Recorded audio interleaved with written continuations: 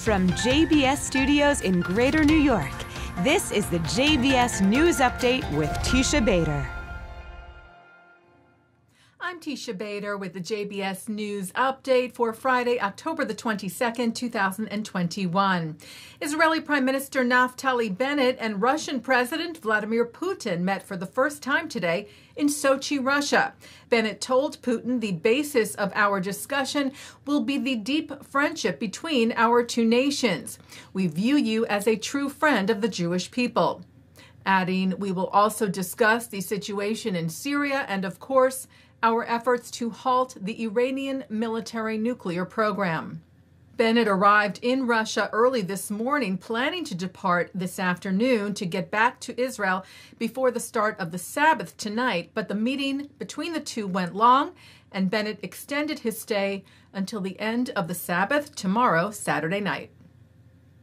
The Washington, D.C. chapter of the Sunrise Movement, an environmentalist group, said that it would not take part in a rally on voting rights scheduled for tomorrow in the Capitol because they said a number of Zionist organizations are participating, namely speaking about the National Council of Jewish Women, the Jewish Council on Public Affairs, and the Religious Action Center of Reform Judaism.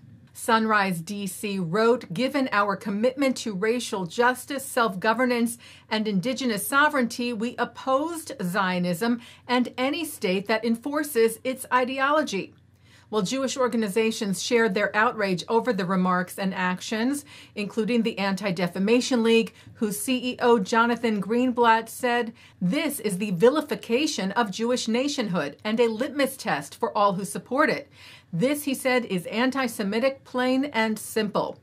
A number of lawmakers also weighed in, like New York Congressman Richie Torres, who wrote, there's a concerted effort to ideologically cleanse progressive politics of anyone or anything that dares to believe in Israel's right to exist. The fear-mongering about Zionist organizations, he wrote, has an undeniable undercurrent of anti-Semitism that cannot and should not be ignored.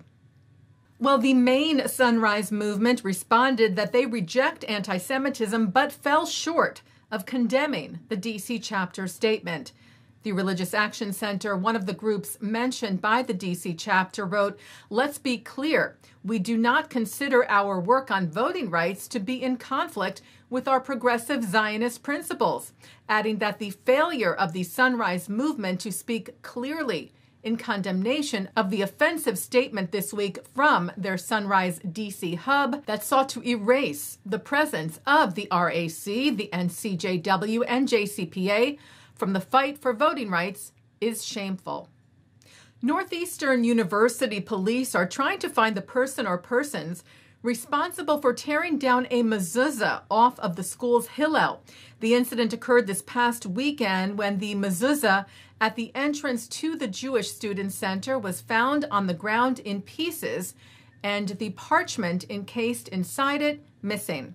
President of the university, Joseph Aoun, sent out a letter in response to the incident, which read in part, no matter its origin, this despicable act has left members of our Jewish community justifiably upset, saddened, and even fearful. They are experiencing firsthand, he wrote, an instance of senseless hate coming at a time when the ancient scourge of anti-Semitism is on the rise across the U.S. and around the world. Aoun wrote, this incident will not shake our shared commitment to the values that are fundamental to our community: fairness, respect, diversity, inclusion, and resilience.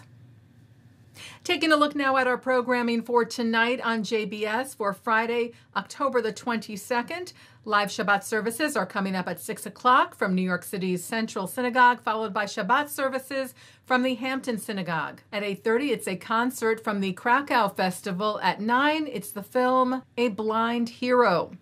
Then at 10:30, a replay from the Hampton Synagogue services, followed by a replay from Central Synagogue. And coming up next, a look at this week's Torah portion. And that's the JBS News Update for Friday, October the 22nd, 2021. I'm Teisha Bader. Stay healthy, stay well, and Shabbat Shalom.